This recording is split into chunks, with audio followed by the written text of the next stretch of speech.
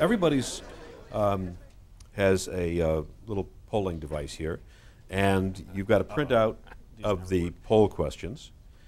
And so when you're prompted, and I'll go ahead and read the questions, and then just please select the button corresponding to your answer.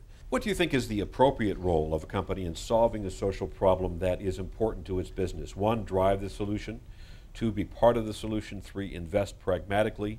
4, fund the solution. 5, do not engage. Please pick one. Half of you believe that it's important for a company to drive the solution, obviously to be part of it. In terms of funding it, that's an interesting number. Only 6% believe that it's appropriate to fund the solution, and I guess this raises the point that writing checks is no longer enough or no longer what is expected. Klaus?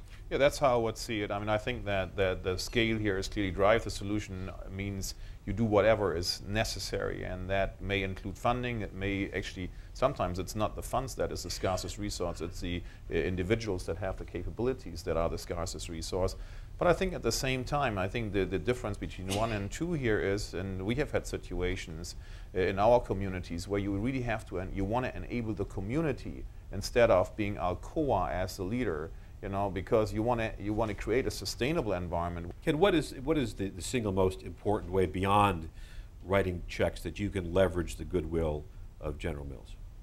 Well, I mean, my reaction was very similar to Klaus's. I mean, in our work in Africa, we started off writing checks, and we started off sending food from the United States to places that really needed it. And it's a wonderful thing to do. It really doesn't help them very much in the long run. And so it was only when we said, okay, how can we engage the local communities to produce these food products themselves using locally produced materials, and it's only when you get to that point, I think, that you really start to drive a long-term and sustainable solution, and that's partly about money, but it's mostly about finding the partners there locally who can really help you bring that kind of idea to life. So I agree that sometimes money is it can actually, I mean, it gets in the way of where you want to go in the long run.